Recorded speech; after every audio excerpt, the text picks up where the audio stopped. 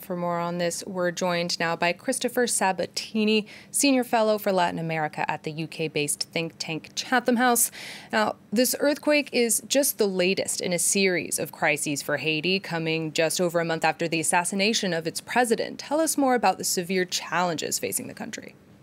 There are multiple. First of all, you have an unemployment rate that approaches about 80%, poverty rate around the same.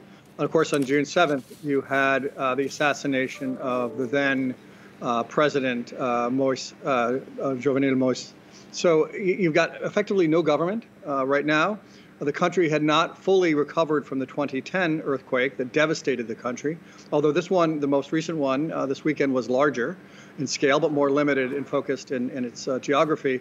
And then, of course, you have the pressures of COVID. So this is really a very sad, unfortunate situation without a government to be able to implement recovery, struggling to do so in a far-flung region of the country where, according to most reports, there are only 30 doctors in that region, and infrastructure shut down, in many cases having not been repaired from 2010. It's a very difficult situation. And what do you know about any plans to deliver aid after this earthquake? How is that being thought out by authorities? Well, so far, the United States has donated USAID, U.S. Agency for International Development, emergency personnel. There are also helicopters that are looking in a search and rescue mission. And, of course, the government is pledging to provide that aid. Right now, it's really limited. The airplanes are going in and out of the local airport, Lekai, right now, delivering aid.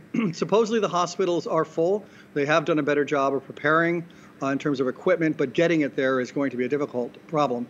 Other countries have pledged their support, but of course, as we're seeing, as the previous story reveals, in Afghanistan, in other places, and because of COVID, the world is largely distracted. And so this combination of basically a headless government, donor fatigue and distraction right now, as well as an oncoming tropical depression, is really going to cause a difficult problem for Haiti.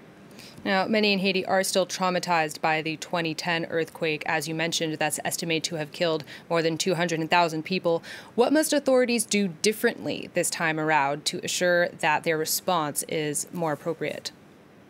The first thing is they need to react quickly to rebuild hospitals. I mean, the tragedy in earthquakes like this, and most natural disasters, particularly earthquakes, is basically the basic foundations and the infrastructure of healthcare is collapsed. So they need to rebuild the hospitals.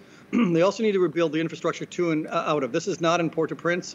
You need to get supplies from Port-au-Prince to Lekai to be able to deliver those supplies. But also you need to repair housing. We're still seeing from the 2010 earthquakes, people that are still living in temporary housing. So permanent housing needs to be rebuilt, as well as the infrastructure that's critical to getting an economy going. We're talking factories, we're talking ports, we're talking highways. That is essential. What we saw last time in 2010, and even President Bill Clinton, who headed the relief efforts, admitted later that it didn't match his expectations under the much vaunted plan to build back better. There needs to be basically an integrated, effective strategy to rebuild infrastructure, but also to ensure that the money isn't siphoned off and goes to its dedicated means. And that's what happened to a large part of the money in 2010 or post-2010 in the rebuilding effort. It was lost to corruption. And let's talk a bit more about the political crisis that has been gripping Haiti since the assassination of the president. Where does political power currently stand in the country? Right now, there's an interim prime minister, Henri. He was sworn in. Actually, he was sworn in. He was nominated the day before the president was killed. And the previous prime minister tried to step in. He was forced into resignation, and Henri was then sworn in. But right now, there were supposed to be elections this year to elect both a new parliament and a president, as well as a constitution. Those are off the books. Right now, we don't know what's going to happen. There seems to be no plan in terms of convening credible, free and fair elections in the country. So right now, we're really in a holding pattern. The hope was that this crisis could provide a moment that could allow Haiti to rebuild its political system. You hadn't had elections, parliamentary elections in several years, or local elections. The hope was now this could be the moment, and to tone down the polarization. But that seems more and more unlikely, especially given this disaster. Okay, thank you for that analysis, Christopher Sabatini, Senior Fellow for Latin America at the UK-based think tank Chatham House. Thank you for joining us here on the program at France 24.